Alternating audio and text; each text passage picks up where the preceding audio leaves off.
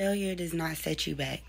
You set yourself back when you think that that failure was the end all be all.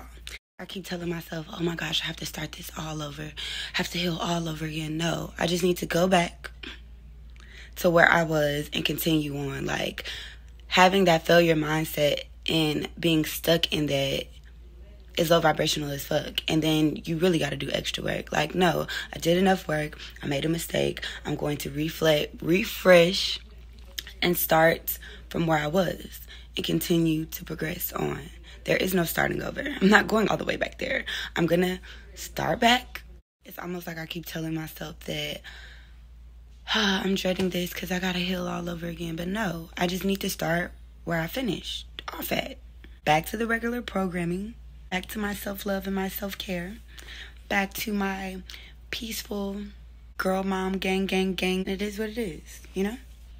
Failure does not mean that you have to restart. Failure means that you have to readjust. You have to adapt to the things that you've learned. Be even more cautious moving forward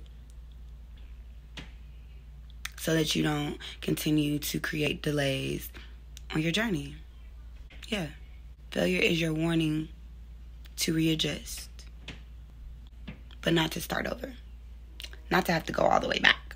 I don't have to go all the way back to square one. I was on like square two. So I'm going to continue from square two. Yeah.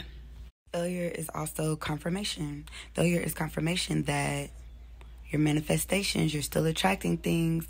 You know, there's still things within you. It's confirmation as well. Failure is a lot of things. And if you choose to take failure and transmute it into positivity and to try to extract some high vibrational outcomes from it, it's really just an alert, an alarm, urge that whatever you're attracting and manifesting isn't conducive to your highest good, or it's not meant for you. So readjust, readapt. You don't have to go back to square one. Go back to where you left off and continue to take off.